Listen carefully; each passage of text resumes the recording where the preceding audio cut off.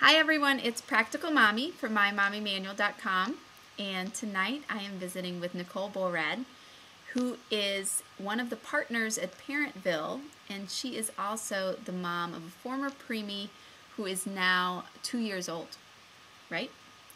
That's correct. We have talked before, and what we want to share tonight is what are the ways that you can be involved in the care of your preemie while they're in the NICU, because this is all going to be very surprising and new for parents. Obviously, this isn't something that you're expecting and planning for. So what are some of the tips that you can share with other parents in this situation?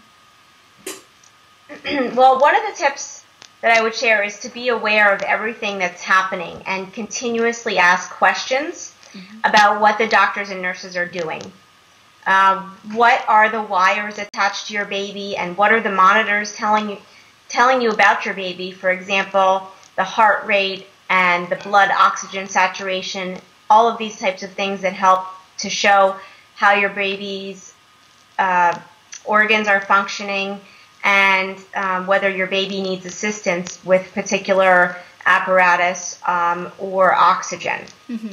And so to continuously ask those questions, even if they sound stupid, because you'll always get an answer that makes you feel better about the situation.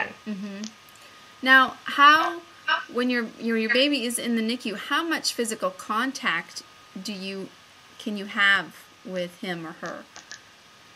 It depends based on how well your baby's doing, and that would likely depend on when your baby was born. In other words, babies that are girls are likely to do better than babies born early who are boys. Babies that are born after 28 weeks are likely to do better sooner. So if your baby, for example, was born at 28 weeks, it might be 2 weeks that your baby will be able to be taken out of the incubator, and you'll be able to hold your baby close to your body, which is or maybe even in a blanket at first and then close to your body, which is called kangaroo care, which is getting the baby to be used to your warmth, your heartbeat, your scent, just like a normal birth.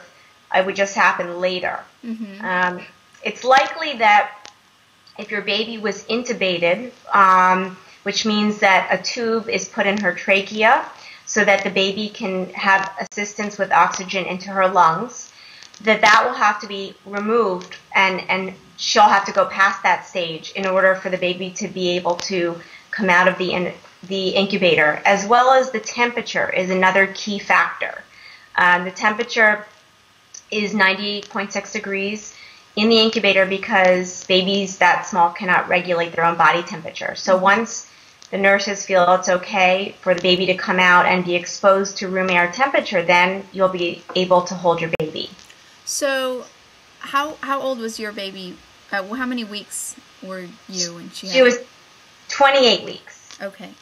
So what is the one tip, if you had to share one thing about that period of time, which was undoubtedly very stressful for you, with other moms, what would you share with them? What advice would be helpful and would help them through that period? I would, one, speak with other moms in the hospital who have had the situation either during that same time, who are a few weeks ahead of you. In other words, maybe they had their 28-week baby 3 weeks ahead of you, or another mom through a family member or friend. It often happens that they tell you, oh, somebody has had this situation happen to them, definitely talk to them, because if you talk to somebody like I'm trying to do for as many people who can watch this video, to assure them that if you have the knowledge of what's going on and you have the knowledge to constantly check and double check on things that you should be cautious about with your baby, and ask questions, and you will be comforted by knowing that you have all the information you can possibly have at that time. Emotional information as far as what to expect, as well as medical information based on what you've received and the questions that you've asked.